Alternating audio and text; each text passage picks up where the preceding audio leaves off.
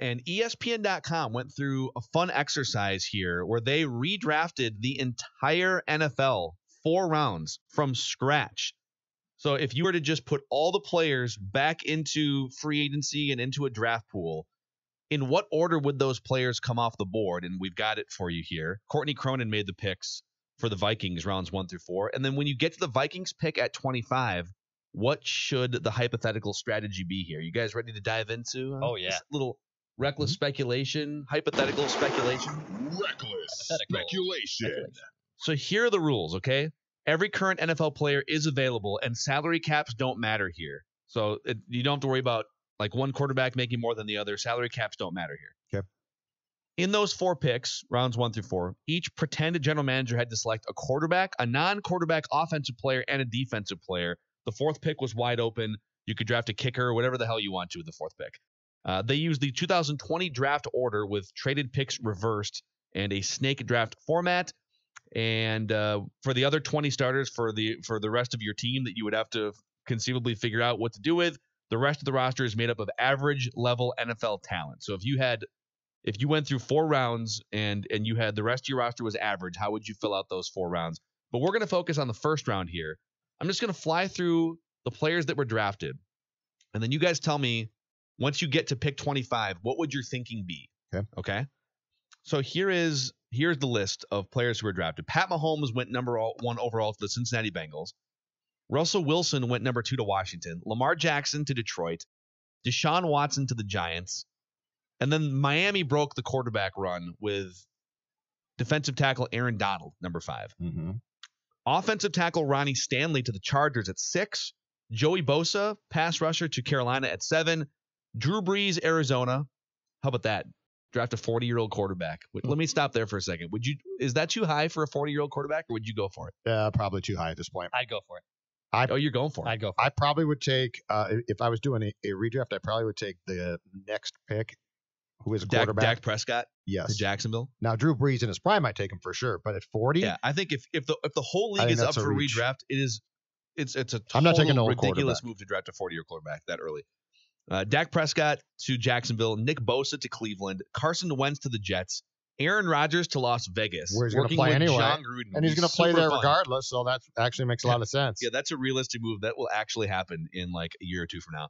Joe Burrow to Indianapolis, Tom Brady to Tampa. Okay. So Tom Brady staying in Tampa. Again, you're doing a redraft and you're taking a 42, 43-year-old quarterback? Denver taking Drew Lock. We have back-to-back teams taking the quarterback that they have. And by the way, that one's a mistake. And I'm sorry, back-to-back. Matt Ryan going 16 to Atlanta. Okay. So staying the same. Kyler Murray to Dallas. I like that one a lot.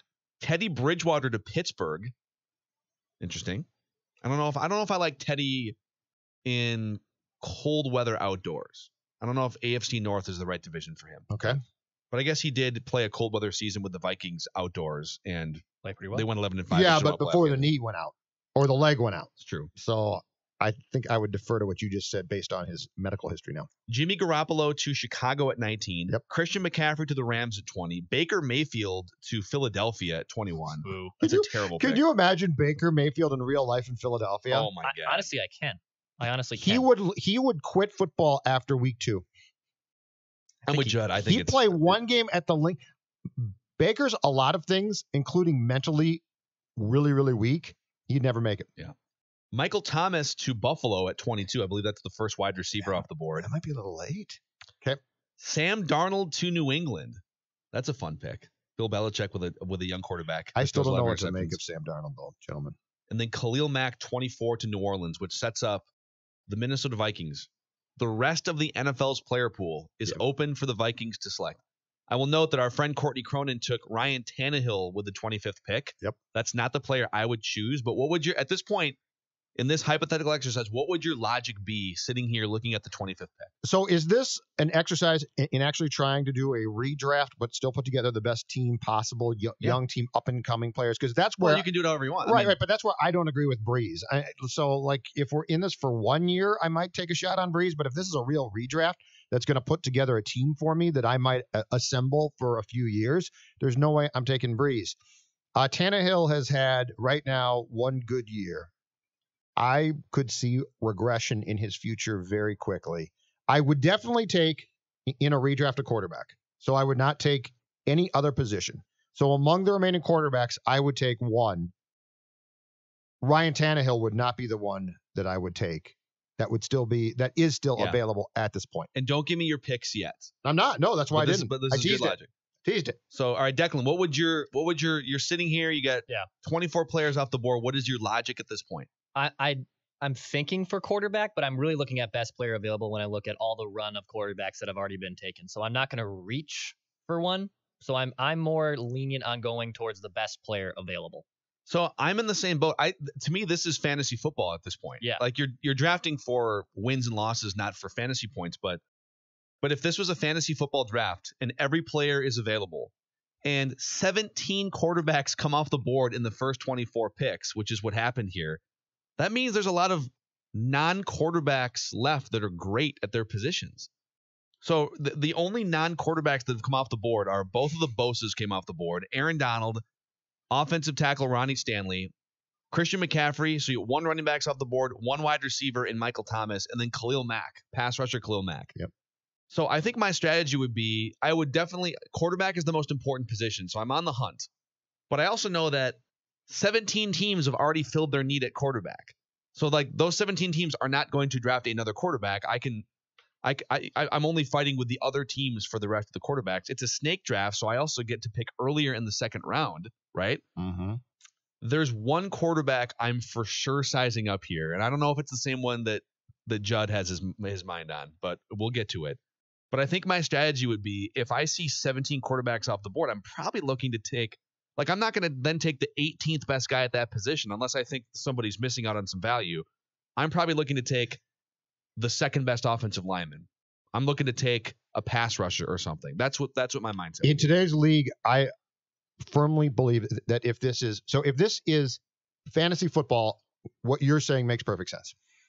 But because I'm assuming it's not, that I'm actually building a team, I need to take right now, with 17 quarterbacks gone, the best possible quarterback left in my mind. Now fantasy, I wouldn't do that. I would take the best offensive player that I possibly can. But if I'm actually building a team that I'm going to put the people on the field and play, I'm going to grab the best quarterback that I think is still there. But here's where I kind of disagree, and I'm like, we'll reveal our picks in a second here. But if you've got the option right now between the 18th best quarterback, because 17 are off the board, yep, or the second best left tackle, and then you can pick the 20th best quarterback in the second round as a couple more come off the board.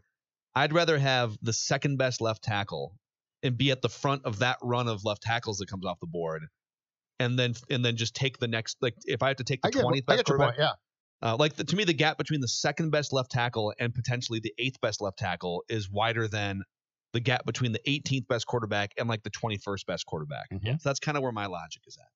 So with that said, who are you picking? The whole league outside of those 24 players is available for you. Okay.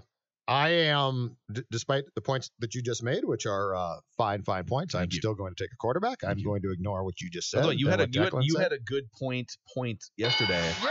Courtney Cronin, I want to give you credit. Yeah, Courtney Cronin gave you a good point. You know that you did too. Oh, did I? In the middle of it, she backs into good point. Yeah, you had you asked a question. It was like your third question to her, and she answered it, and she did the same thing that I think she did with me, which was she eventually got around to, that's a good point, Phil. I'll trust you. But it was halfway through. So the good question, good point standings. I noticed that you missed that, and I thought to myself, that's not really fair because I took advantage of mine. Nice.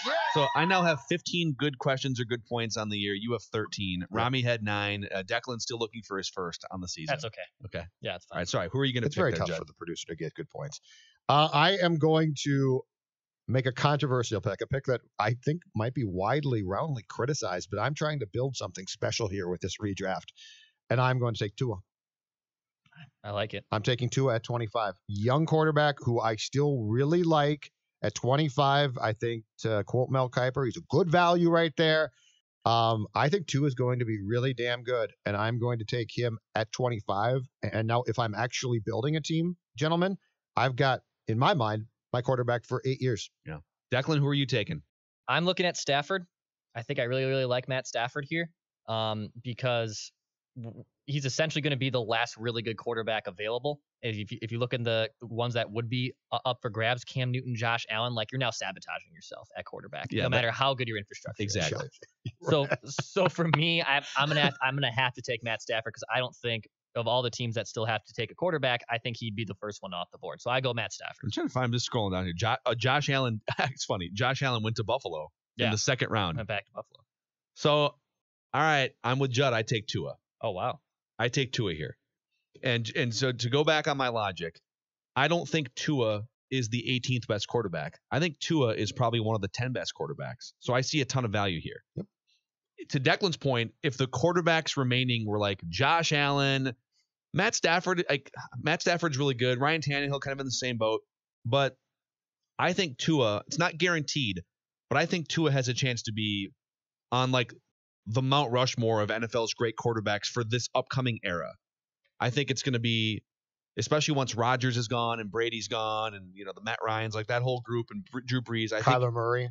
You're probably looking at Pat Mahomes. You're looking at, Russell Wilson's going to be around for a while, but you're looking at Pat Mahomes, Deshaun Watson, Lamar Jackson, and then a Kyler Murray or a Tua, these guys who are mobile, but they can throw the ball down the field.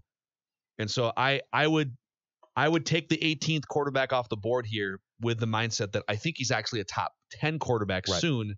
And I would get him for X amount of years, even with some of the injury question marks. So here's how the actual draft played. Oh, by the way, if it wasn't Tua, I would actually go probably like David Bakhtiari or that's what I was looking at. Or like Taron Armstead, one of these top left tackle. Bakhtiari's getting up there now, though, in age, right? He's 28. He's only 28. Thought he had some back problems and things, but okay. And he can chug a beer like no other. Yeah. If I'm putting together a drinking team, lives in Wisconsin, he should be able to.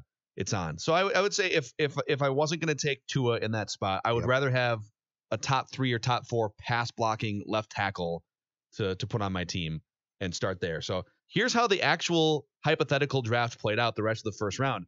Vikings took Ryan Tannehill.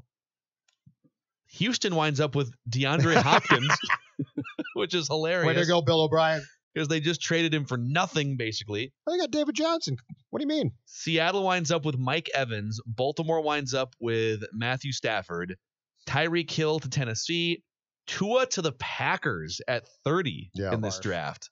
Yeah. It's just sickening that barf. would happen. And like, how does Tua fall that far? How is he like the 20th quarterback off the board in this thing? What's wrong with people? Well, people definitely had different opinions of what they thought of the process of this draft, right? Like, how would you take Drew Brees going where Drew Brees went is definitely somebody thinking that this idea of this draft is just for 2020. I get, but how would you take Tua over Baker Mayfield? Baker Mayfield or Tua with 21? It's goofy. Why are you taking, all due respect to Teddy Bridgewater, like when we talk about question marks and upside, I think the question marks are very similar, and the upside for Tua is higher than the upside for Teddy Bridgewater. Well, I love Bridgewater. Drew Lock in this redraft to Denver at 15 over Kyler Murray at 17 to Dallas makes 0.000 sense. Yeah, I don't know what's wrong with these people. George Kittle to San Francisco at 31. That's like the 6th team that has just taken their own guy. And then Stephon Gilmore, the first cornerback off the board to Kansas City. Just for fun, the Vikings wound up with, in this draft, Courtney Cronin had the Vikings taking Ryan Tannehill in the first round, Devontae Adams, wide receiver, in the second round, which is kind of fun. And then I actually don't have the rest of the list in front of me, but those are the 2 players they take in the first 2 rounds. Eric Armstead would be the defensive end in the 3rd round, and then Harrison Smith. Oh, Harrison Smith. Pick. And going at 69 in the 3rd round. Nice. Insert your own jokes there. The children is the Miami Dolphins taking Kirk Cousins. So Kirk Cousins fell that far. He is the 1, 2, 3, 4. He is the 5th pick of round 3 in the redraft. Wow. Justin Herbert went ahead of him. Just ahead of 1 pick ahead of the LA Chargers representative taking Daniel Jones. That's what people think of Kirk Cousins. That seems there's a few of these you can make a case for. Like, all right, I'm not taking Josh Allen over Kirk Cousins. I'm not taking Justin Herbert over I don't Kirk think Cousins. I'm taking Drew Lock over Kirk Cousins right now. Yeah, it's interesting. Although Kean Fahey, who's back doing quarterback evaluations, Kean Fahey had Drew Lock as like a top 10 quarterback last year, but he only played 6 games or something. And he might be fine. So, I just don't know that. Yeah. So there it is. Sold. It would be a fun exercise if we just treated the NFL like a Madden season. You could just blow everything up and redraft the entire thing, or like a fantasy season. But that's a wrap on this episode of Purple Daily. Try to envision what the Vikings would look like with Tua Tagovailoa as their starting quarterback be a lot of fun. Or us just calling them 2 up. Be super fun. Thanks for watching. Thanks for listening. You can find us also the Mackey and Judd podcast, where we dive into segments like Action Movie Rewind, WrestleMania Rewind, and Write That Down predictions on Wednesdays. Apple, Spotify, and ScoreNorth.com. See you next time.